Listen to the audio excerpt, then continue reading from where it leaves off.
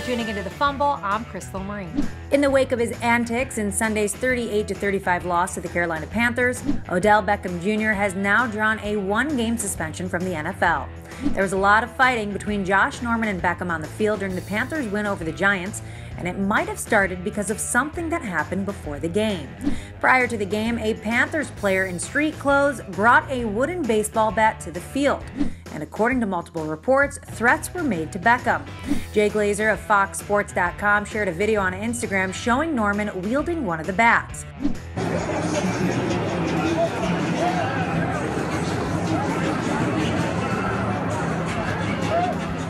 According to the reports, Beckham felt threatened by the bat's presence, which factored into his actions on the field. It's possible the Giants are using the bat as a way to help Beckham win his appeal.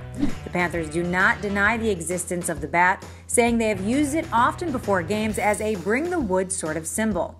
Josh Norman will be fined a total of $26,044 for two specific plays involving Beckham on Sunday.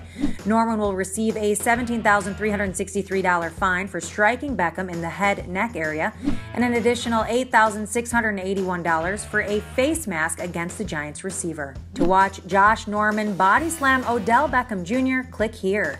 And before you go, don't forget to subscribe to The Fumble for the best highlights from all your favorite sporting events.